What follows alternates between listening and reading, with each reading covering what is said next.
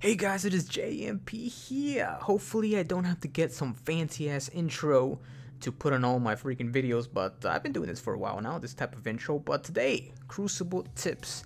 Now, I used to do Crucible tips way back then when nobody freaking did them. I have maybe a couple videos back in like way back when, but they're just simple ass Crucible tips, and absolutely nobody used to do them because not many people were that great back then. Only the OG Crucible Slayers were. If you guys want to know the definition on OG Crucible Slayers, I'll probably make a video on that. Let me know. But today, I'm going to be sharing with you guys some of my Crucible tips. Learning with JMP, the Crucible.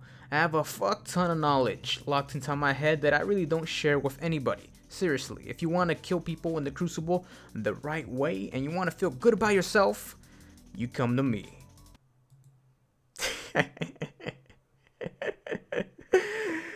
Oh man, I mean, whatever. Sorry guys, it's just, I don't know what the hell I was thinking, but whatever. Today, strafe or die, learning with the JMP.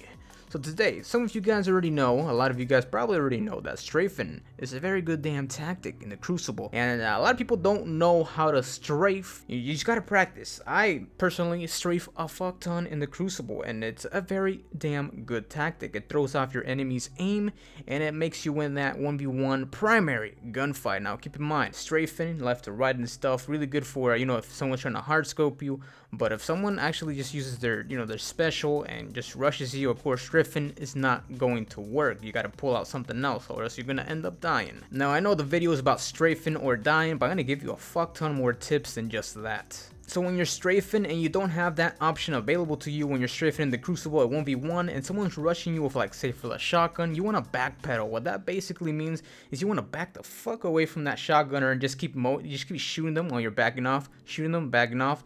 And that's called backpedaling. You can get a lot of people like that, you know, just rushing shotgunners, because what they have in mind, most shotgun rushers is just like, when they see you and when they're within range, they're just gonna rush the hell out of you, dude. They're just gonna rush the hell out of you. They're not gonna pull out their primary or anything. In some cases they will, but in that instance, you do not want to strafe. You want to backpedal. There's also certain exotics that go good with strafing that make you strafe a lot more efficient. Also, if you guys didn't know, agility is probably one of the best freaking, I think, yeah, okay, it is the best out of all three, you know, toughness and recovery, and I'll say agility is the most useful out of the three. You know, toughness just gives you extra hit points. On some weapons that shit doesn't matter. Recovery gives you, you know, it makes your recovery faster, which you can go into battle, you know, quicker. You can go into every single battle quicker. Agility gives you, it makes you faster. It gives you a shit ton of stuff, dude.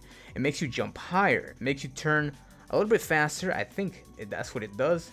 It makes you run a little bit faster. I think that's what it does. It just makes you a lot more agile. And also, with my experience in the Crucible, agility, if you have high agility, if you run high agility, for some weird reason, it affects aim assist. I have no clue why. I could be totally wrong, guys, but whenever I have high agility and I'm sniping versus low agility and I'm sniping, for some reason when I have high agility, sniping feels a lot more easier. I don't know if more agility has something to do with aim assist on snipers or something, or overall weapons, but having high agility for some weird freaking reason just boosts your aim assist. I could be totally wrong, but why do you think you see a lot of hunter mains running with snipers? You don't see too many, you know, titans and warlocks with snipers. Most of them are on hunters because they already have a default a lot of agility. Now for some exotics that will boost your chances of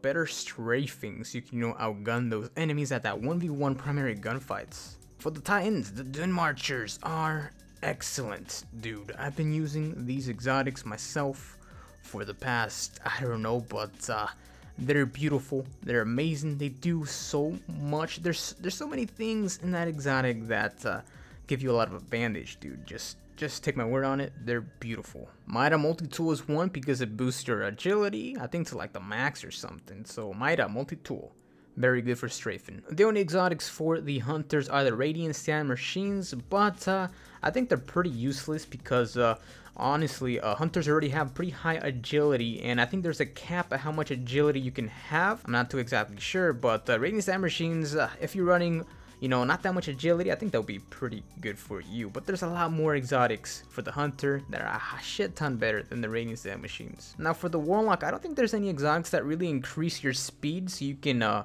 you know, strafe better, but if you're going for an exotic for the warlock, just go with the Ophidian aspects. These exotics are just ridiculously overpowered. I mean, they're really good, and yeah, and or just go with max agility so you can strafe a little bit better. Also, weapons that have the perk lightweight give you 2+ character agility. That pretty much increases your speed for better, you know, jumping a little bit higher, strafing a little bit faster, left to right and all that stuff. So 2+ character agility might seem useless, but if you're running low agility, that might come in handy actually, if there isn't any other perk in that tree that's better.